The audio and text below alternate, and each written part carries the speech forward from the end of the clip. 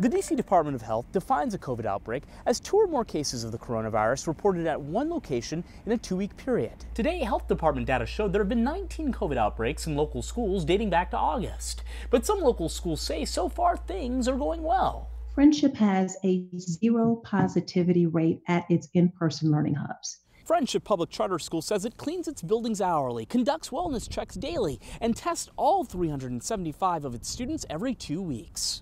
Our teachers and our families and our partners, our healthcare professionals that are supporting our safety program, we're all on the same page. As for D.C. Public Schools, it's already brought 400 elementary students back to more than 20 schools in what it calls care classrooms. They've had a few positive COVID cases too.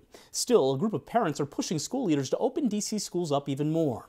Roughly 1,000 parents have signed this petition, which reads, inexplicably, bars, restaurants, gyms, and salons have remained open even as our children are allowed to fall further behind. But the Washington Teachers Union says it needs even more scientific data showing teachers will be safe before more students are allowed back into the school buildings. We don't have the data, and we haven't had the investment from the city to sit down and work with everybody to develop a plan. Right now, DCPS says it expects all of its schools to come up with an in-person learning plan sometime in term 3. That starts next month.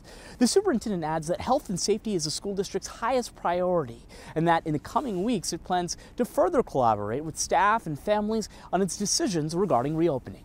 John Henry, WUSA 9.